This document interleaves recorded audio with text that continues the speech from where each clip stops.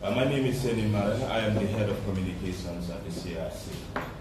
Thank you very much for that brilliant expose outlining the ongoing work of the CRC in drafting a people-centered constitution.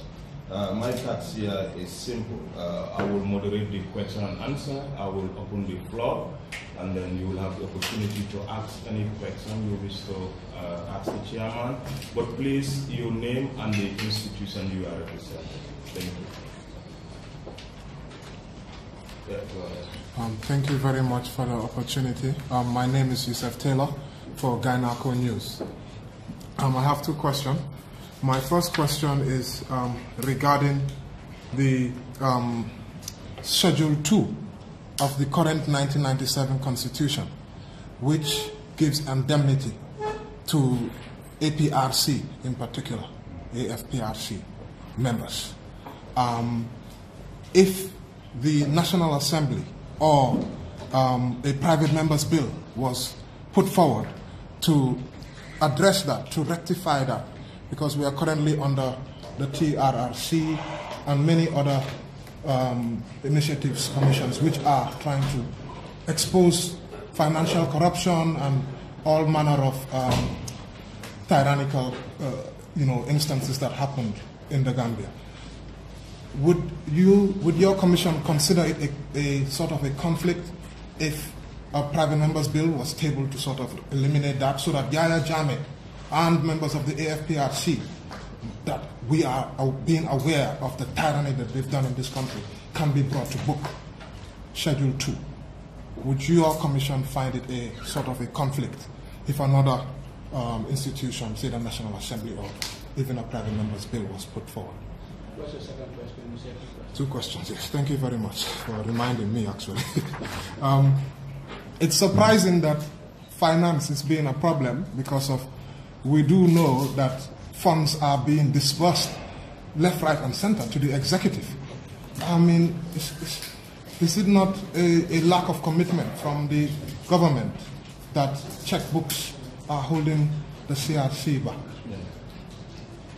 Okay, with regard to your first question, I think we need to make a distinction here between what obtains now within the current constitution and what the CRC is mandated to do. Irrespective of what we do, we have to recognize the fact that Parliament still has its authority under the constitution. If the Parliament were to decide to do with any matter under the constitution, whether it's in Schedule 2 or another provision, that's the prerogative of Parliament, so long as the constitutional proceedings and the processes involved are being so. So I don't think it helps, for me to render any opinion on that. Parliament has its powers, and irrespective of what we are doing, it's entirely up to that House to determine what they need to do. That can be done independently of what we are doing. But ultimately, in terms of transitional justice, what we expect will happen down the line is that there will be dialogue between the TRRC and ourselves, so that we can learn from them what aspects we'll be able to learn through their processes, which may be of benefit in terms of constitutional review and the right to the Constitution. With regard to your second question, I didn't indicate that, and I need to make this very clear, that finance is a problem. What I indicated is that we have challenges, and the challenge really relates to the issue of checkbooks.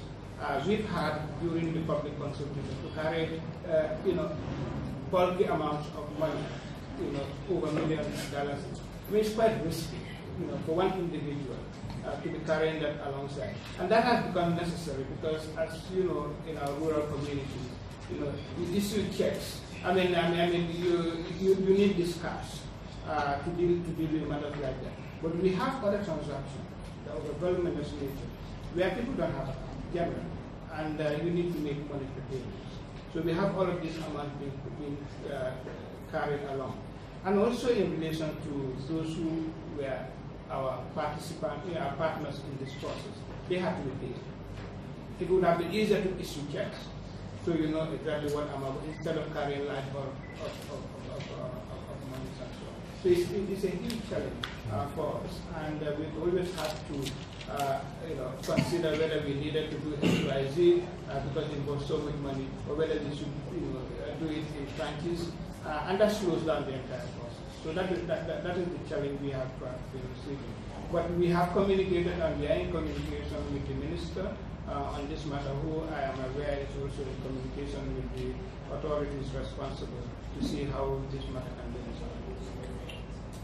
May I say you can also ask questions in local languages for your local audiences? Any other questions? Thank you very much. My name is Alo Sisi. I have two questions for John. During your deliberation, you spoke about the overwhelming participation of people in the rural Gambia. How was the participation of people in the greater Banjul area? Because we understand at some point it wasn't as good as many would have expected. The other question is, you spoke about the issue of meeting people in the diaspora. You mentioned Senegal, Kenya, and other countries in Europe. What is option B in case this plan face-to-face with the diaspora failed? Because we say it will depend if funds are available. Yeah, in relation to the first question, if I have to average all the meetings that we've had in the greater Banjul area and compare them to the provinces, I will tell you it's appalling.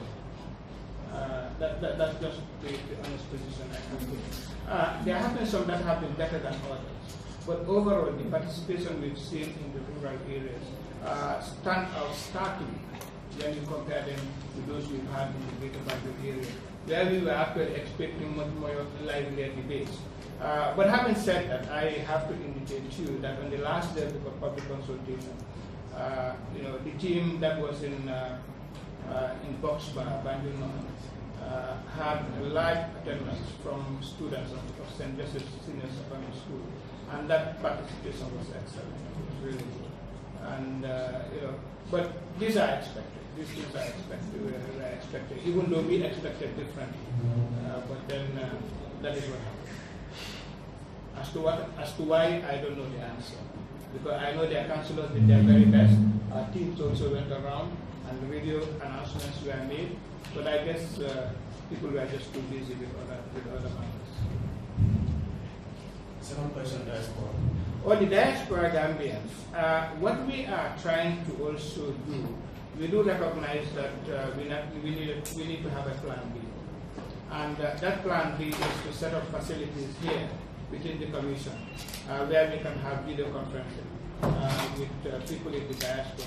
And that will be open to people, people in venues that we are not visiting. We are trying to establish that so that Gambians overseas who for some reason have not been able to travel to the country to participate in the local consultations could be afforded that opportunity to participate through video conferencing or even through conference calls and things like that. So that's something we are working on.